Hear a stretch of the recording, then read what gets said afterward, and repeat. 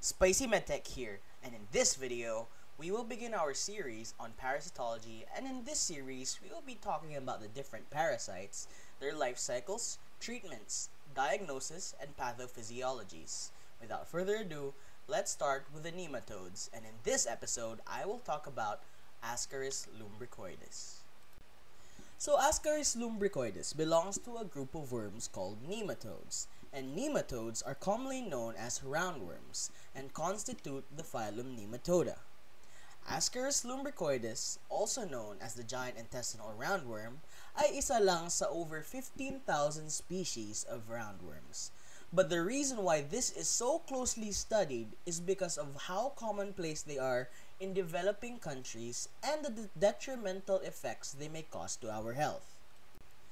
Ascaris lumbricoides is parasitic in nature, which means it benefits at the expense of its host. So yung parasite lang ang nakikinabang sa host, pero yung host hindi po nakikinabang sa parasite. Now let's talk about the structure of this parasite. Let's start with the eggs, otherwise known as the ova.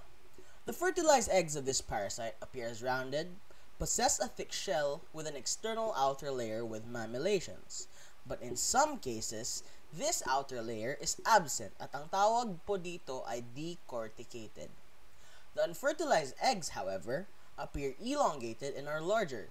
So makikita natin na mas mahaba po siya than the fertilized eggs, but with a thinner shell and mainly possess masses of refractile granules. Let's move on to the adult worms. Now these worms have a very distinct appearance. Their color ranges from creamy white to pink. The female, as we can see here, is much bigger in size. Also, magkaiba din po yung morphology ng tails nila. We can see na straight yung tail ng female, tapos dito sa male, mayroong slight curvature. Now, how does this parasite cause disease? The mode of transmission of Ascaris is through ingestion or through the fecal-oral route. And this happens when an individual ingests usually unknowingly infective eggs. So we're looking at fertilized Ascaris ova. Now after ingestion, the fertilized egg will then release the larval worm. And this larval worm will penetrate the duodenal wall and get carried by the blood to the heart and into the lungs. And when these larval worms reach the lungs, they will stay there until they molt or magkakast off ng protective covering niya. Once these worms molt, they will get coughed up by the host, ma-re-ingest muli ng host, and then goes right back into the GI tract, and the cycle continues. They end up in the gut and then mature into adult worms. The adult female finds the adult male, they reproduce, which makes humans the definitive hosts as it supports the sexually reproductive stage of said parasites. Now in the early stages, most individuals with Ascaris are usually asymptomatic, which means they present no symptoms. But in some cases, patients may present with eosinophilic pneumonia. Now because the eosinophils play a key role in helminth response due to their eosinophilic granules that can damage these helminths. So patients may present with eosinophilia in their bloodstream. We could also find Charcot-Leyden crystals, which are crystals composed of eosinophil protein galactin-10 found in people with allergic diseases or parasitic infections. In late stages, most people are still often asymptomatic, but patients may present with more serious symptoms like nausea, abdominal pain, diarrhea, and often patients will present with a greater worm burden. Now, the complications of Ascaris are what makes it a serious condition. In cases wherein the worm burden is very high, bowel blockage may occur. And due to excessive larval migration with the invasion of the biliary tree, it may cause inflammation and even more blockage, which may include peritonitis and pancreatitis. These worms may also carry with them fecal coliform to other sites, causing sepsis. Now, how is someone diagnosed with ascariasis? The easiest and most cost-effective way is through fecal microscopy.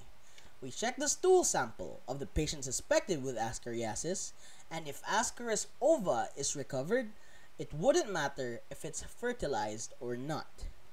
One may also submit themselves to a colonoscopy or an ultrasound to visually inspect the intestinal tract for the presence of adult worms. Now for the treatment. We have 3 typical drugs to eliminate these worms, and they are albendazole, mebendazole, and pyrantel.